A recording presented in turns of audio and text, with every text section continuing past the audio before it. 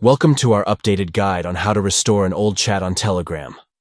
If you're looking to retrieve a deleted or lost chat on Telegram, we've outlined a couple of methods to help you restore your old conversations effectively. To begin, you can utilize the Android Cache folder to recover old chats on Telegram. Simply launch your File Manager app on your Android device and navigate to the following directory: Android Data, org, telegram.messenger, cache. Within this folder, you'll find Telegram's cached content, which includes deleted chats that you may be able to restore. Another method to consider is exporting your data via the Telegram desktop version. This approach can be particularly useful for recovering chats that you may have accidentally deleted or lost.